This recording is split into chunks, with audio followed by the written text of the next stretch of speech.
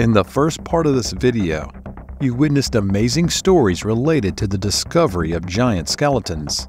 We looked at the case from 1819 when soldiers in California discovered a sarcophagus with a giant skeleton along with a number of other artifacts. This discovery led to the exploration of a series of puzzling similar stories. We have also seen how these stories are reflected in Native American myths and legends. In addition, we touched on the topic of archaeological finds and the mysteries surrounding giant skeletons in the United States, discussing the various theories and assumptions about their origins and veracity. Finally, we delved into the worlds of Native American legends, examining the story of the Sitka, also known as the Lovelock Cave Giants. Now it's time to continue our story by delving deeper into why the Smithsonian Institution has been buying up almost all of the giant skeletons that have been discovered. We'll find out more about the controversies and theories that divide scientists and enthusiasts on the subject, and many more interesting facts that will do our best to unravel the long-kept secret of giant skeletons. More giants. Cases of giant skeletons being unearthed weren't only limited to mounds and other places sacred to the Native Americans.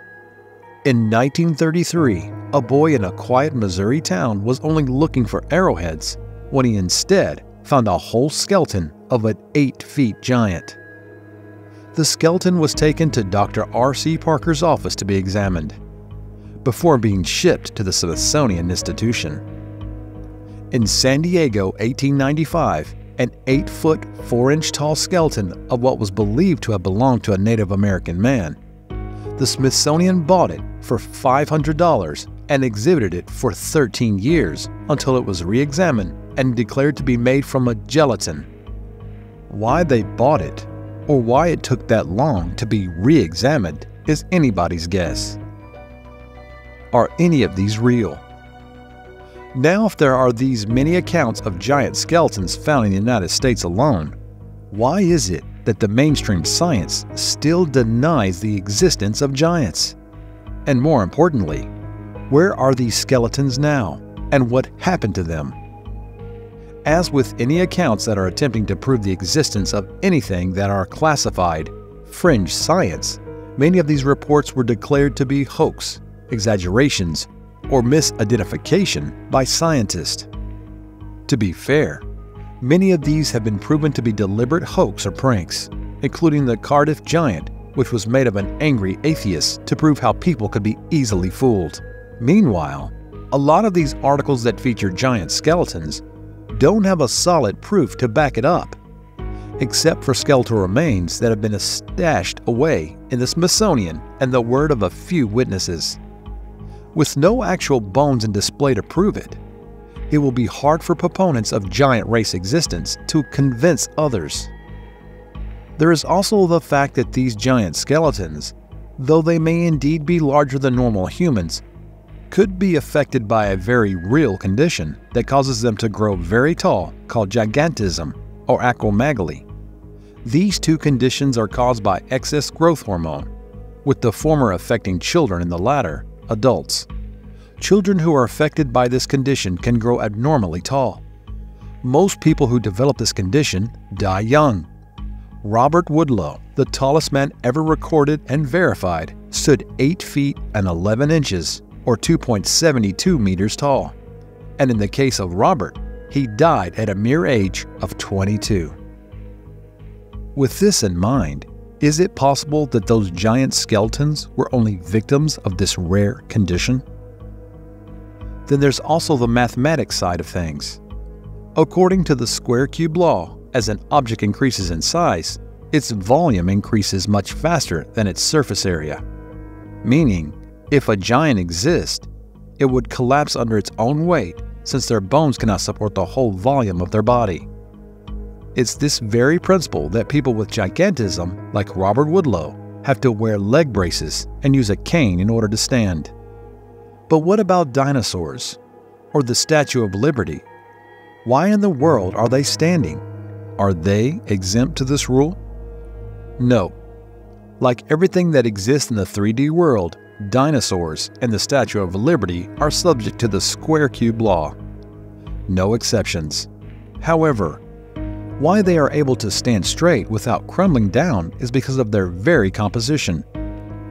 According to theories, the reason dinosaurs could break the square cube law was that the same species have hollow bones to make their skeletons less dense and therefore lighter, while others have large lower limbs that support their massive weight. Meanwhile, man-made constructs like machinery, giant statues, and tall buildings have to depend on the design and materials used to ensure that it won't go beyond its limit. So there you go.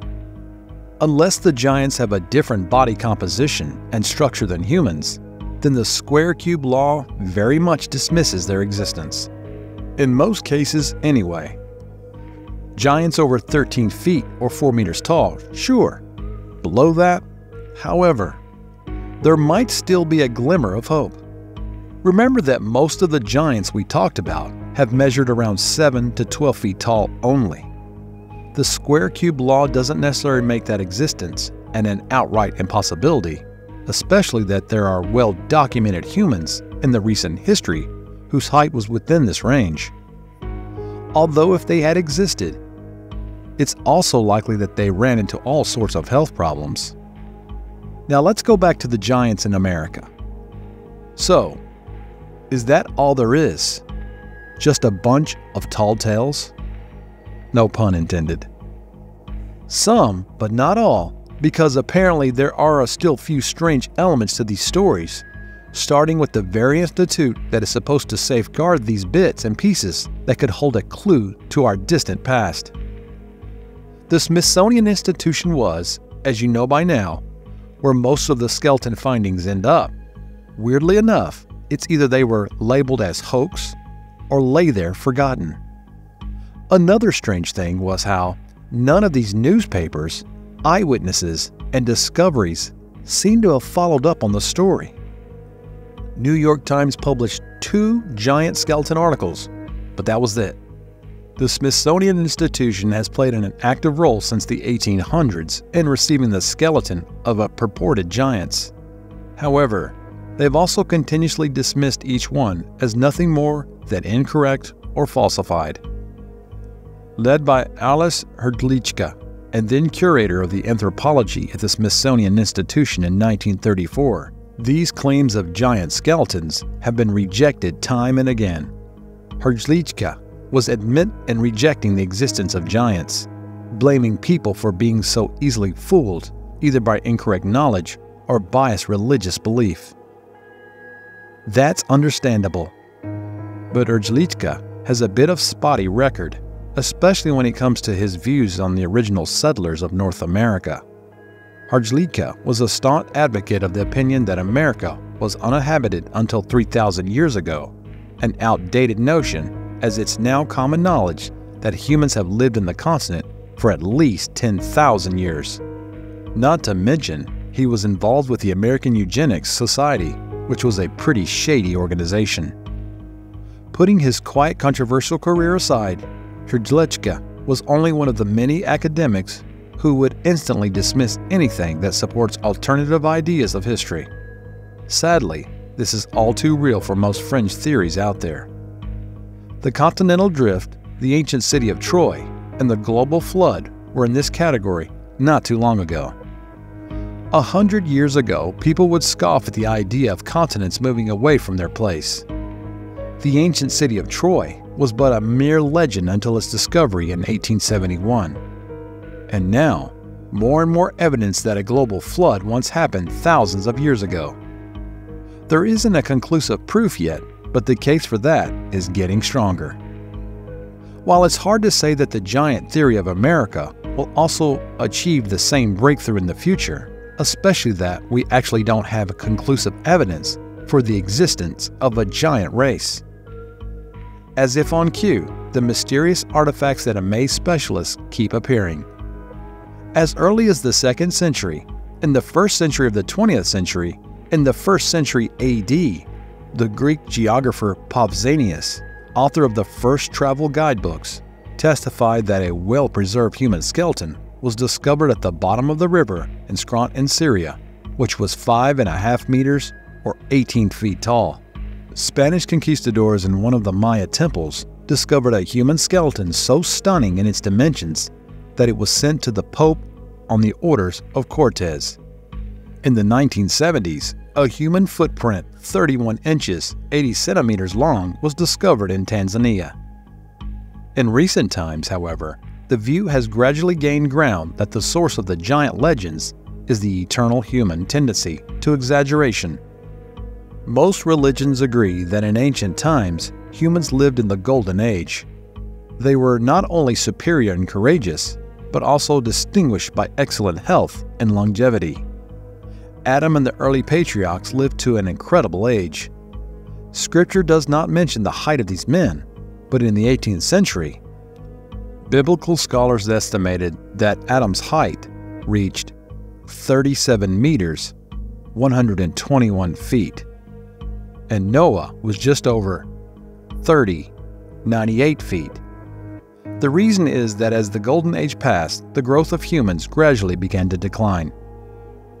Historians and scholars of the past have held to more modest measurements. Before the natural cataclysm, according to them, a civilization of people about 4 meters, 13 feet tall lived on our planet. Back then, the air temperature was higher and the oxygen content of the atmosphere higher. The water was supersaturated with calcium, which favored bone growth. Proponents of this concept argue that our ancestors named enemies giants because, after all, if the enemy is a giant, defeating it is more valuable. As for the cruelty of giants, which is often mentioned in the stories, they're also associated with human psychology. Why endow the enemy with beauty and intelligence? Yet there are real findings that sow the seed of great doubt. In 1941, while conducting excavations on the island of Java, the German paleontologist von Koenigswald found several teeth in the ground, and then the entire jaw of an ancient primate, 8 times the size of a modern gorilla.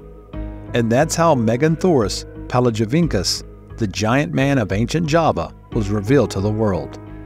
In the years that followed, the remains of an even larger creature was discovered in southern China, South Africa, and Java.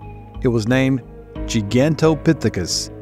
Von Koenigswald considered the Gigantopithecus to be a relative recent ape, and his colleague, Whitingreich, boldly suggests that the Homo sapiens evolved from Gigantopithecus, passing developmentally through the stages of Meganthrope and Pithecanthrope.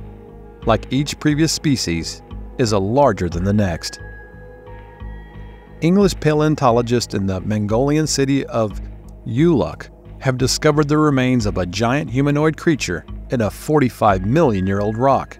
The skull looks like that of a great ape, but each anthropological sign suggests that the creature was intelligent and could speak. The skeleton is also close to human, except for the size. About 15 meters, 49 feet. American paleontologists, however, remain skeptical of the find. However, many scientists are inclined to see in the Gigantopithecus a distant relative of a man who lived in the Middle and early Pleistocene epochs. For many of us, these tales of giants that once existed in the world is just another story, another tale to entertain ourselves.